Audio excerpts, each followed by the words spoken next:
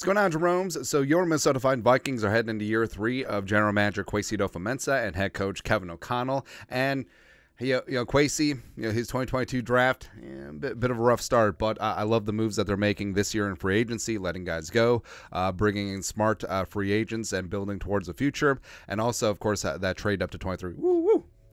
Love it, man. And Kevin O'Connell, I feel like, first year was fantastic, 13-4, wanting some more, win the division. It's great. Last year, did the best with what he could with the injuries. Now, we were a little bit critical of him because it did seem like the Vikings give it away now. Some really tight, close games late in the season that even though they're around their backup quarterbacks, probably should have won. But Kevin O'Connell still got faith. I got faith of the heart. Tall McVay is going to work things out, looking like a young Bud Grant. Woo, woo. That's right, man. And Kevin O'Connell is rising up. I think that the Vikings do have a special coach. I think that these things do take time. But I think that Kevin O'Connell is going to round into form and prove that he is one of the best young coaches in the league. And also, we're very lucky to have him. And this offseason, his BFF, Kirk Cousins, pulled to Steve Miller, take the money and run. And the Vikings are now looking to find their future franchise quarterback up in the draft. That's why Kwesi made them move to 23, and the Vikings are armed with 2 first-round picks, potentially getting into the stratosphere. Long story longer, Kevin O'Connell spoke with the media jackals at the NFL owners meeting in scenic Orlando, Florida. Gorgeous. Just endless miles of oceanfront and Gulf front beach property in Orlando. Good times. So Vikings, blah, blah, blah, blah, blah, blah, blah. Written by, Nick Shookman. Oh, not alone. NFL around the league. There you go. So, blah, blah, blah, blah, blah. Talk about the trade up. 10 days after landing a second first-round pick along with a 7th-rounder somewhere. Rick Spielman is smiling. In the upcoming 2024 draft, Minnesota stands in an interesting position. They could, as many expect, package their 2 first-rounders, 11 and 23, to move up and select a quarterback, or, as head coach Kevin O'Connell explained Monday at the annual league meeting, they could use both to add blue-chip talent from a class that he believes is loaded with it. Quote, I think you view it as extra flexibility in a draft where between our pick at 11 and the way we're looking at the draft at pick 23, we think there's going to be some really good players available. If we were just to stay at those positions and take players, maybe a quarterback, maybe a couple defensive players, O'Connell said, wisely keeping his target range vague while on the record. I think it's going to be a big-time offensive draft at the top, so when those marquee defensive players start to go, it could be in range with that 11 pick for us, but I think it was about flexibility. And, Kevin O'Connell is certainly playing the game right now, but as you said at the time, even if the Vikings don't find the right value to trade up to 2, 3, 4, 5, wherever, sticking a pick in 11-23 ain't bad. And O'Connell's right, where there could be a run on offensive talent in the top 10, whether it's quarterbacks, wide receivers, offensive tackle. I mean, theoretically, probably not going to happen, but theoretically, you could say that the first 10 picks could all be offensive players. And the Vikings could have their pick of any of the defensive interiors, Johnny Newton, Byron Murphy II, any of the edge rushers, Dallas Turner, Jared Verse, Latu, or the corners,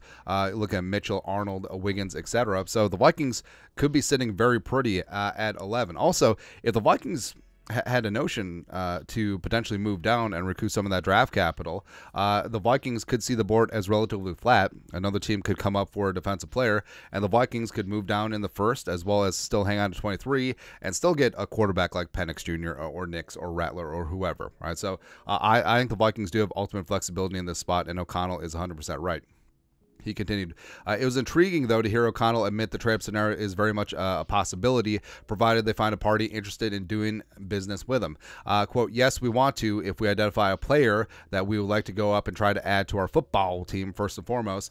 There's got to be a willing partner to do that, and I think there's going to be a process that plays out. Conversation here onto the future. O'Connell continued, we'll figure it out. We'll figure out if we're able to do that, but yeah, I think it was ultimately of having the flexibility of having 2 ones in what we think is a really strong draft, and I don't think we're the only ones that view this draft like that. And of course, that's Kevin O'Connell hedging play of the game was like, oh, we're good here, but if we find the right value, blah, blah, blah. And you hear everyone dance around though. Like Dan Quinn at 2 with the commies talking about trading down. Gerard Mayo basically just has a sign that says, hey, we're open for business, as well as Amani Asifor, GM of the Cardinals at 4, literally said that there's a sign that says they're open for business.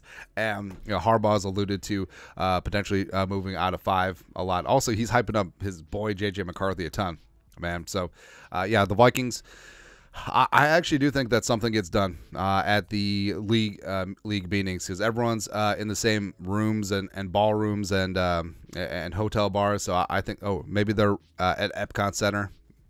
Ooh, it's a small world after all. So I do think that something gets done. And O'Connell, talked very highly about slinging Sam Darnold, the Vikings free agent quarterback signing. Quote, I think Sam's at the point in his career, I think his best football is ahead of him. Well, wasn't too good behind him because of how he's handled the last couple of years, whether it's going 4-2 down the stretch in Carolina in 2022, or when you turn on the tape of his work in San Francisco, you can tell Shanahan, Brian Griese, these guys did a great job. Brian Griese, the greatest quarterback in Michigan football history. Won a national title. What can I say? These guys did a great job in the next phase of their career. Fundamentals, techniques, things that you look to see growth. I'm excited to get going with Sam because I think we can pick up where he left off last year. Like I've talked about already, love the group of guys that we have around the quarterback position in our offense right now, and I think it's going to be a really positive situation for Sam. Absolutely right. And for all the reasons we talked about, you look at J.J., Addison, Hockenson when he gets back, Darrisaw, O'Neal, the running game, and O'Connell and McCown. I mean, it's a great spot. And I'm glad that O'Connell mentions, because throughout his career, Adam Gase with the Jets, as well as Matt Rule with the Panthers, Darnold hasn't had very good coaching. He can't come out and say that, but he kind of said that by omission and by hyping up the Shanahan and the Grieses with the 49ers. And yeah, I think that 1 year of really solid coaching, as well as seeing what it takes to be a championship level football team, I think that is going to do great for Sam Darnold. Plus, the whole thing about Darnold is that he's a little bit of a gunslinger. Well, not a little. He's a lot of bit of a gunslinger. But sitting behind Brock Purdy for a year, Brock Purdy is the ultimate extension of the quarterback on extension of the head coach on the field. Johnny Do Right, going to paint by numbers, going to follow every single rule. Pinky down the seam of your trousers, everything. Take what the defense gives you, don't force things, and that's something that Darnold does have to take to heart. And lastly, there we go. Lastly, I talked about Justin freaking Jefferson extension and also involvement in picking the next quarterback. This is from ESPN. Blah, blah, blah, O'Connell, blah, blah, blah, Jefferson, blah, blah, blah. Quote, needing to know and being a part of a collaborative process, which Justin is, are two different things, O'Connell said. I felt very strongly about keeping him informed. He's been in the loop. He's been aware. He's allowed to articulate things to me via our relationship, and that's really been through this whole process. And I love that, where O'Connell acknowledges that a part of their relationship is having that communication. And Jefferson, being a wide receiver, obviously that the quarterback has a big time impact on his effectiveness moving on forward. But also, you can tell that O'Connell is making it clear that the decision ultimately isn't Jefferson's. Jefferson's not the GM of the team. Hell, I mean, the decision's ultimately probably not even Kevin O'Connell's to a degree, but it's a collaborative process, and that's what it comes down to, whether it's Kevin O'Connell and Kwesi and Justin Jefferson, and, Josh McCown, everyone's going to have their opinions on what's going to go down, but where does the buck stop? Buck stops with Kwesi. Buck stops with Kevin O'Connell, etc. Then in terms of the contract, quote, that's how our conversations and our communications go, and I think the quarterback position, the path to where we're going, I think he's excited about getting to spend some time and work with Sam in addition to our other quarterbacks, and then what this could look like to maybe be a part of helping mentor a young quarterback. I think it's a pretty special time. I know Justin's looking at it as well, and my hope is we get a contract done and taken care of as he continues to be that pillar of leadership that I look at him as within our team. And yeah, the whole thing about it too is a big part of Sam Darnold's success or rookie TBD success is going to be Justin freaking Jefferson, right? And I'm glad that O'Connell acknowledges that JJ is in the loop, because I think that's important to JJ. I mean, the money is the money, and the money will be there. But him being a leader, him being a part of this organization, him being a part of, maybe not a part of decision making, but making sure that his voice is respected, his voice is heard.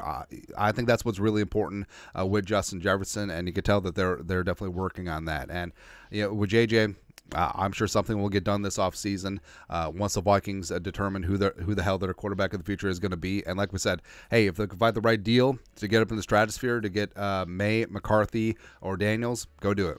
Or if you decide to stick and pick at 11-23, maybe even a trade down in there somewhere, find a way to get yourself a Penix or a Rattler or maybe a Nix. Sure, I'm all in on that. But like I said, it's a very exciting offseason, but there's a lot of moving parts, and the quarterback position is the one that the Vikings have to get right moving forward. And I have faith that O'Connell and Kwesi and Justin Jefferson, as well as McCown and whatnot, we'll get this thing right. But your thoughts are thoughts. Kevin O'Connell talked to the Media Jackals about what's going on with the Vikes. Let us know your thoughts on our thoughts in the comment section below. Subscribe for daily Vikings takes. You guys know what to do. Skol, production value.